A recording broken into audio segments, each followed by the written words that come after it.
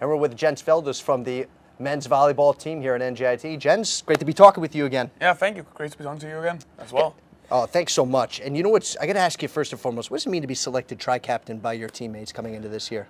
Oh, it's just been an honor. I was the first captain last year. That was a really fun experience. I learned a lot from that, leadership-wise, and being able to take a step up this year, using the experience from last year, and also getting some new guys in with Julian Meissner and Martin Chavarria around me as a captain.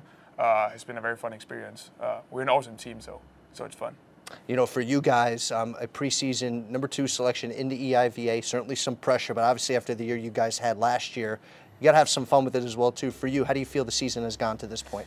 It's been a rough start to the season so far. Not entirely what we had hoped for or expected. However, I feel like things are definitely turning around. Our level is picking up in games, in practices. And what we have talked a lot about this season is definitely ending out on a high note rather than peaking in the middle of the season. A little bit what we did in some of the past seasons.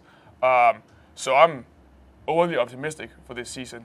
I don't think the rough start means anything for where we're going to end at all.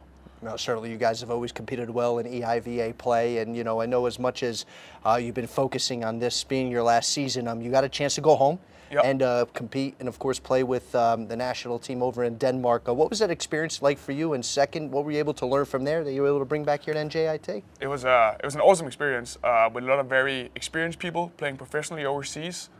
They taught me a lot that I could bring home here to the collegiate level.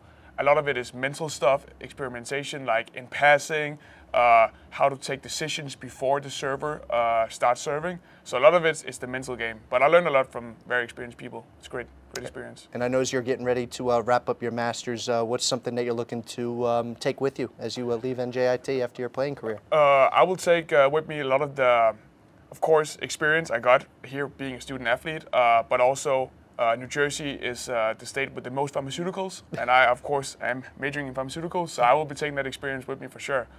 There's a lot of great connections here that I've made over the past 4 years. All right, Jens, best of luck the rest of the way, and I'm sure we'll be talking again soon. Yep, thank you. All right, that's Jens Feldthus.